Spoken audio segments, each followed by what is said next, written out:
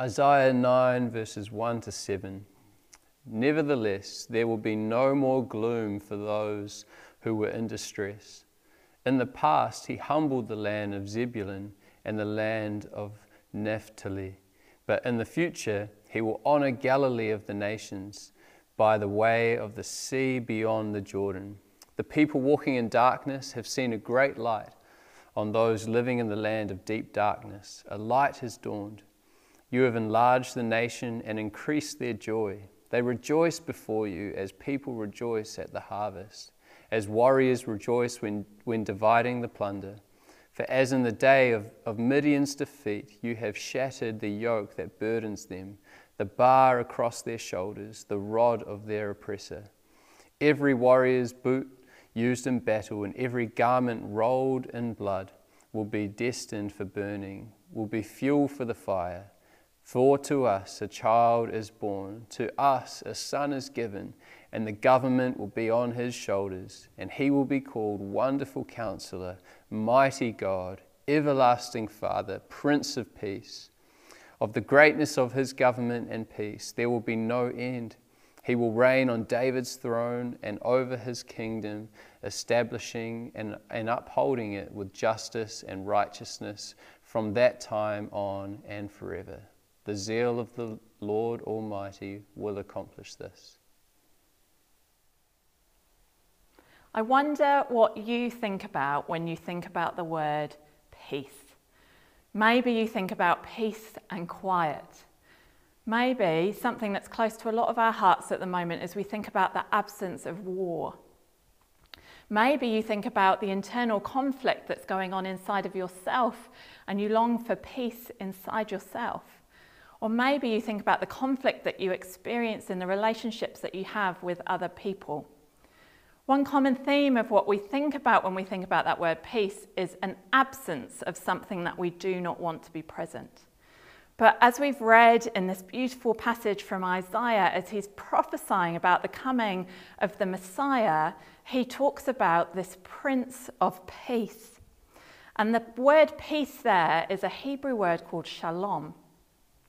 And you know, shalom, whilst it does mean things like the absence of war, it has a much deeper, richer meaning and connotation that comes from hearing the word shalom. It creates feelings of completeness, of permanence, of making something whole, of inner fullness. There was something really profound that Isaiah was saying when he was saying there's going to come a Messiah who will be your Prince of Peace. So why? Why describe Jesus as the Prince of Peace? Why is that so important? Earlier this year in our Origin series, we looked at the fall, and the fall being a time in the world after creation where sin entered, where we started to do things wrong. The result that had was broken relationship. It broke our relationship with God. It broke our relationship with others around us, and it broke our relationship with creation. Jesus, as our Prince of Peace, he brings permanent and complete wholeness, restoring that which was broken because of the fall. He brings restoration to our relationship with God, our relationship with others, and relationship with creation. And I want to unpack some of how he restores our relationship with God the Father. So I want us to look at Romans 5 and verses 1 to 2.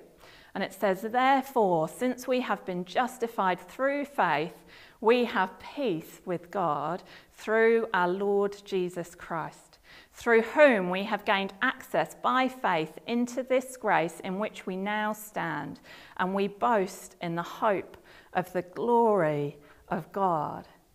It is through Jesus Christ that we get this peace. The peace with God. And remember, peace isn't just the absence of conflict, but it is complete and whole restoration. It is the sense of there is nothing lacking. Jesus enables us to have this relationship with God where there is nothing lacking. We are at complete peace with him instead of at war with him. In Colossians 1 verses 19 to 20, it says, "For God was pleased to have all his fullness dwell in him, and through him to reconcile to himself all things, whether things on earth or things in heaven, by making peace through his blood shed on the cross." There is only one way that we can know true peace here on earth, and it is because of Jesus. And so when Isaiah pulls out this prophecy that Jesus will be our Prince of Peace, what he's saying is Jesus is going to come and he's going to make a way for us to have complete restoration in our relationship with God the Father. And that comes because of Jesus' blood on the cross. He came and paid the price for our sin. All the things that we've done wrong in our lives, Jesus came and lived this perfect life, and then he died a death on a cross that he didn't deserve, that we deserved. And he took our place and became our perfect sacrifice. And by doing that, he restored our relationship with God the Father and gave us true peace. It is whole. It is complete. And when we put our faith in Jesus, it is permanent. You know, Israel were looking for a different kind of Prince of Peace. They were looking for a different kind of Messiah. They wanted someone that was going to come in and rule the roost, overthrow the government, set them free from foreign occupation that they'd been under for such a long time.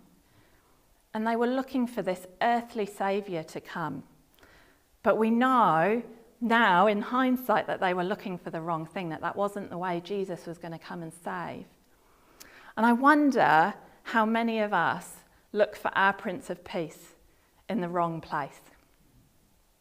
I wonder how many of us expect Jesus to take away all our troubles and give us an easy life full of peace and quiet, absence of war, no inner conflict, no conflict with others. But Jesus offers us so much more than that. Yes, some of that comes when we walk in relationship with him, but the true peace that we get from Jesus is that he makes our relationship with God whole. There is no separation. There's nothing getting in the way. We have free access to God the Father because of Jesus.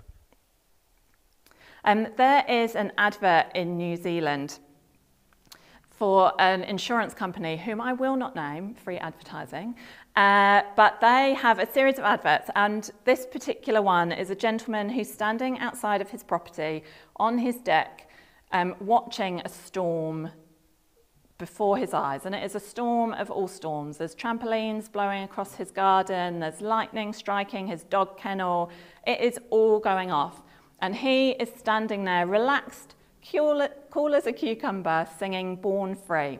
I'm not going to sing it for you, but if you know the ad, I'm sure you're singing away in your head right now. But he hasn't got a care in the world.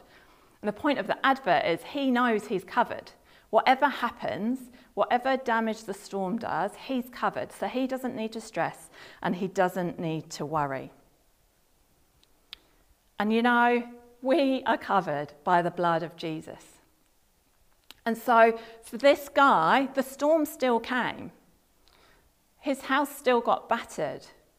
He still had to endure the storm, but he wasn't worried because he knew he was covered. And you know, Jesus doesn't promise us a trouble-free life.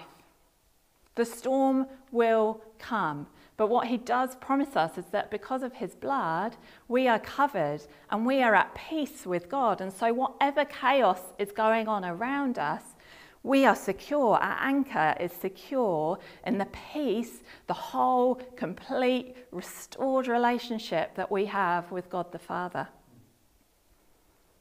Once we have that peace with God, when we give our life to Jesus and we come under the covering of his blood, and we put our faith in him and we have that peace with God, you know, the flow-on effect is that we experience peace in other areas of our life.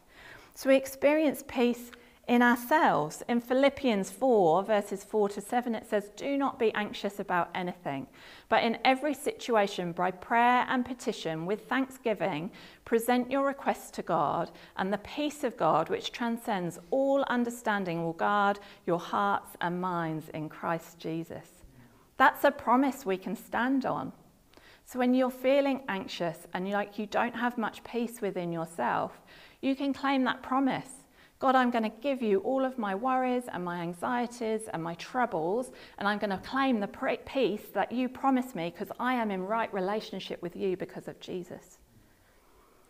And then it flows on in our relationship with others as well. In Colossians 3, verses 13 to 15, it says, "Bear with each other and forgive one another. If any of you has a grievance against someone, forgive as the Lord forgave you. And over all these virtues, put on love, which binds them all together in perfect unity. Let the peace of Christ rule in your hearts, since as members of one body, you were called to peace." We're one body. Under Christ, we're joined together. And so that peace that we experience with God extends to how we interact with those around us. We put love on and we express peace and tolerance and patience with each other. And we get to do that in community. I want to read this Isaiah 9 verse 6 verse again to us, because it's so incredible that this was written hundreds of years before Jesus was born, and yet it tells us exactly who he is and what he came to do. "For to us a child is born, to us a son is given, and the government will be on his shoulders, and he will be called Wonderful Counselor, Mighty God, Everlasting Father, Prince of Peace." I wonder if today you've been listening to me and you have never put your faith in Jesus.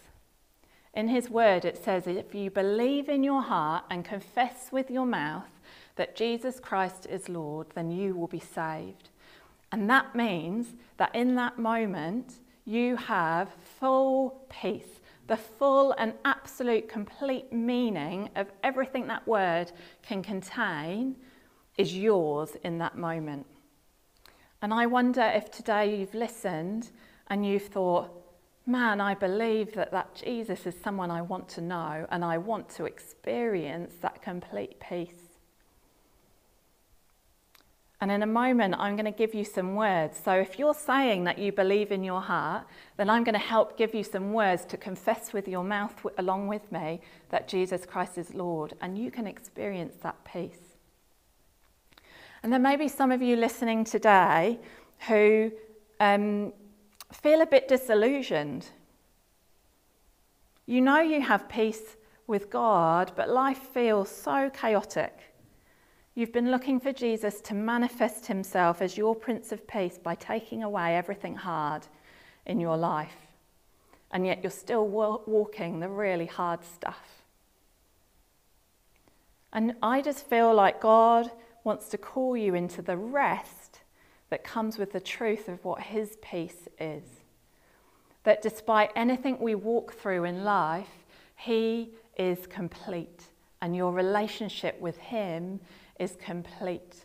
And so just like the man in that advert for the insurance company, who while the storm is roaring around him, he can stand at peace, so can you. Whatever is going on in your world and in your life, you are at peace with God and you can trust him. He is a good God. And so I want to pray for you if that's you as well. So can we pray together? Father, I just thank you for your word. I thank you for the depth of the meaning of you coming to be our Prince of Peace. I thank you for the freedom it gives us. Father, I just pray as someone that hasn't, for those who haven't put their faith in you.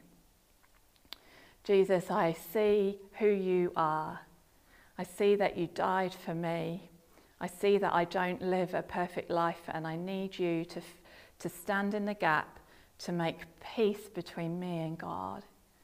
And Jesus, I believe that you are God. I believe that you gave up the glory of heaven to be born as a baby and to come and to live this perfect life and obey your Father to death on a cross for me. You took my death in your place. And Jesus, I say, I believe in you and I give you my life and I want to follow you and learn what it is to be your disciple. And God, I receive that peace that you promise as Jesus is my Prince of Peace. Thank you that in this moment I have restored a relationship with you. I receive you, Jesus. And for those who feel disillusioned, I just want to lift you up. God, I pray for these people. Would they experience your true peace today that isn't reliant on our circumstances or what we see with our eyes, but comes from our standing in our relationship with Jesus, that we come under his blood shed for us on the cross and we stand at peace with God. We are home, we are called children of God. We have family with one another. We have a place and a home. And God, I pray for these people that feel like they have such a lack of peace because of their circumstances. God, would you, just by your Holy Spirit, reassure them with the rest that comes from knowing this truth, that Isaiah prophesied it long before Jesus was born, and then he came and fulfilled what it was you called him to do, to come as our Saviour and our Prince of Peace. Amen.